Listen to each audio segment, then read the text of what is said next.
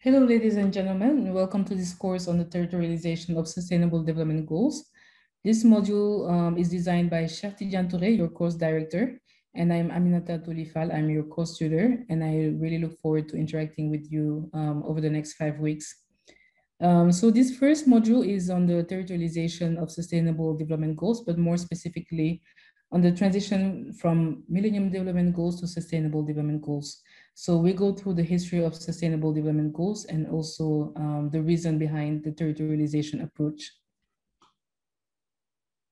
I take this opportunity to thank again IDEP for this great initiative and look forward to engaging on the next couple slides.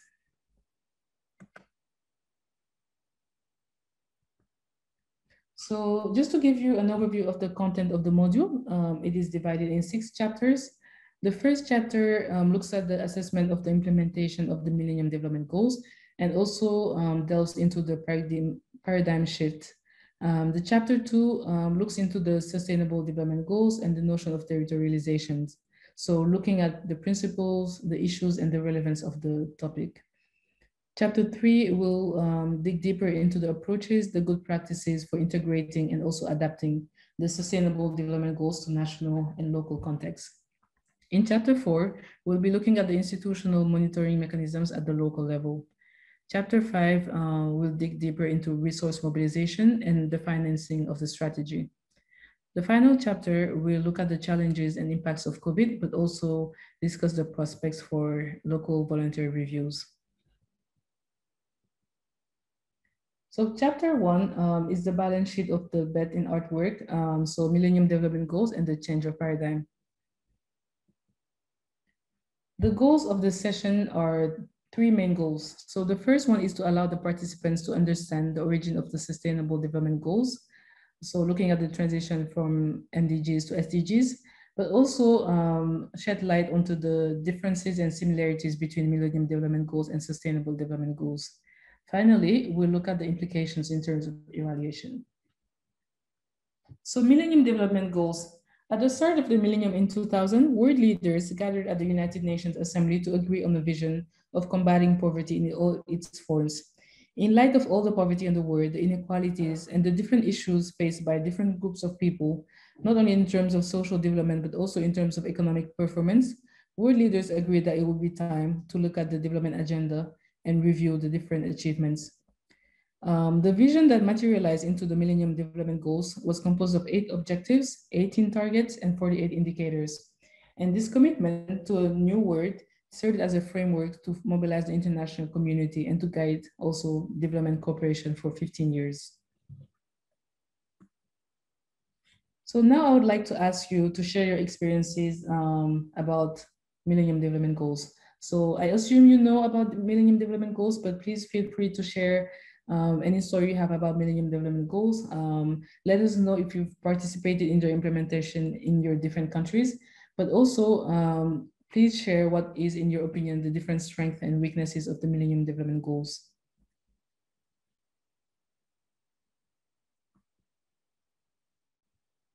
So when the assessment time came for Millennium Development Goals, there was noticeable progress, of course, but there were also a lot of mixed results. First, in terms of increased aid to finance the social sectors of poor and least developed countries, there was a lot of pressure on industrialized nations to provide aid to the least developed countries.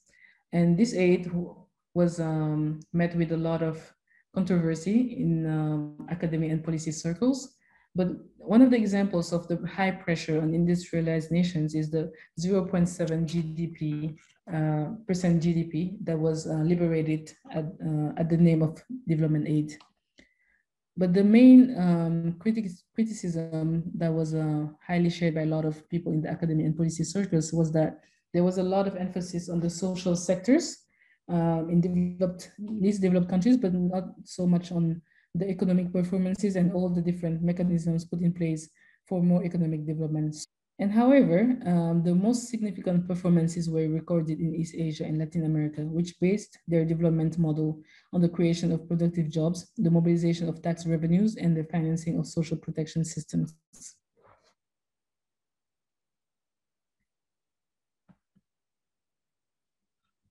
So in light of all this criticism, there were a lot of lessons learned, but mainly the need for a paradigm shift, not only to treat social symptoms, but to create economic levers. Also, there was a lot of conversation on the efficiency of aid.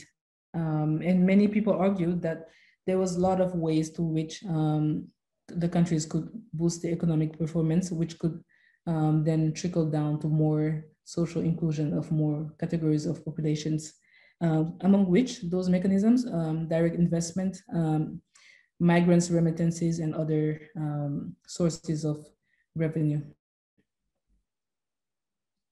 But also in terms of promotion of sustainable production and consumption patterns, the emphasis was also put on the conservation of biodiversity and the transition to a low carbon economy, as environmental stakes were high and people started to realize the need for safer environment.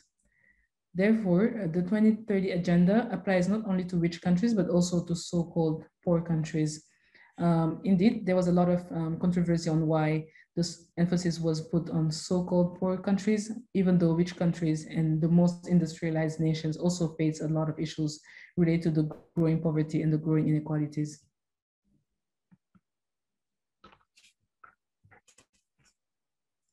So the following documents have been put on the platform for more reading, further reading. The first is the video that we watched earlier, so the transition to the Sustainable Development Goals.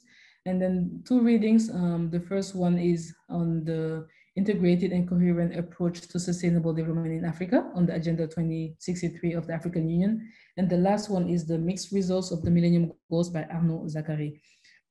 Please feel free to reach out to us should you have any questions, and looking forward to exchanging on the next session. Thank you.